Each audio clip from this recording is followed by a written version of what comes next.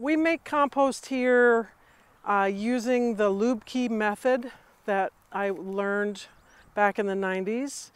And this is an aerobic windrow composting system.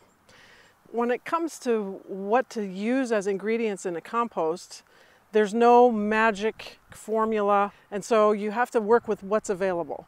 So what works for us right now is, for our high nitrogen ingredient, we're buying manure, and then our carbon source, we have a couple different carbon sources. One of them is round bales of hay, and we also use leaves. Those are our three main ingredients. In addition to those three, we're using a little bit of soil, clay being the important part of the soil, and I'll use a little bit of old compost, finished compost, as an ingredient as well. The word compost should imply that oxygen is the most important ingredient.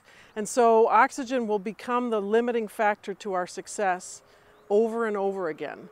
The microbes will breathe up the oxygen quite rapidly when your pile is actively decomposing. And so that's where the role of the windrow turner comes in. The turning machine is not primarily about mixing ingredients. It's about lifting all the ingredients up and allowing oxygen back into the pile, therefore feeding those microbes and allowing them to do their job for a little longer.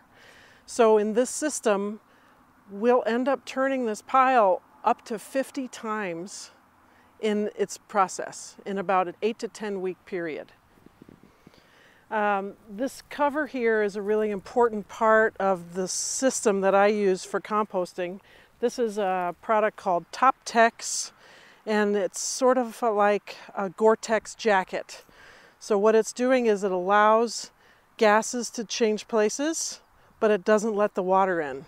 So this is important for me to be in control of when the compost gets wet. If you do things right, if the process of making the compost went well, your temperatures stayed where you want them to be, you turned it regularly, you kept the covers on when you needed to, it never got too wet, it never went anaerobic, you're going to end up with a high quality product.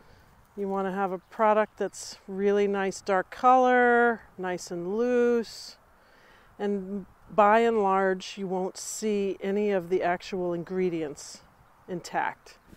But that's what we're looking for.